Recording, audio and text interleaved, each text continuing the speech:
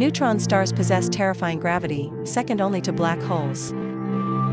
What happens if a black hole encounters a neutron star? Who is stronger? At the center of our galaxy, there is a supermassive black hole, Sagittarius A star.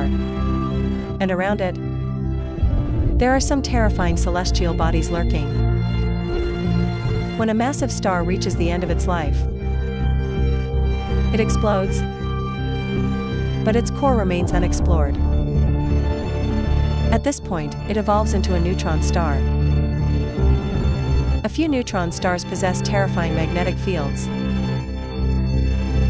powerful enough to emit electromagnetic radiation from their poles. This transforms them into pulsars. They also possess the second strongest gravitational force in the universe, after black holes. If one of these stars appeared near Earth, it would definitely mean the end of the world. So, what happens when such a powerful neutron star encounters a black hole? What would occur? Although neutron stars have extremely strong magnetic fields, they still lose in a confrontation with a black hole. When a neutron star is torn apart by a black hole, it emits a gravitational wave throughout the universe, disrupting the space-time fabric. Once completely devoured by the black hole, the black hole's mass increases several times over, causing even more distant stars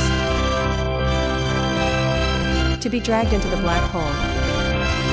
After billions of years of evolution, Sagittarius A asterisk could potentially engulf the entire Milky Way.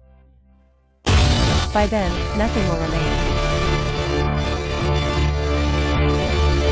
Unless, in 4 billion years, the Andromeda Galaxy collides with the Milky Way, disrupting the Milky Way's natural laws.